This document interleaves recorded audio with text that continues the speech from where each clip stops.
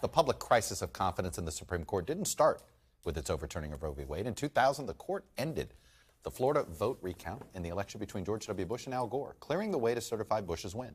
The controversial 5-4 ruling hurt the court's legitimacy among Democrats and further divided an already fiercely polarized nation.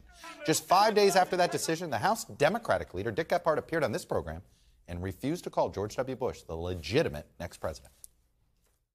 The Supreme Court decision, was that based on law or politics? Well, we have to accept that decision. I criticized the decision. I didn't think it was the right decision. I wish we could have counted all the votes. But the court made its decision. So George W. Bush is the legitimate 43rd president of the United States? George W. Bush is the next president of the United States. Well, but is he legitimate? And we have to respect the presidency. We have to respect the law. And we have to work with him to try to solve the people's problems. That's the task in front of us now. But why can't a leading Democrat say he is a legitimate president of the United States? He is the president of the United States. Thanks for watching our YouTube channel. Follow today's top stories and breaking news by downloading the NBC News app.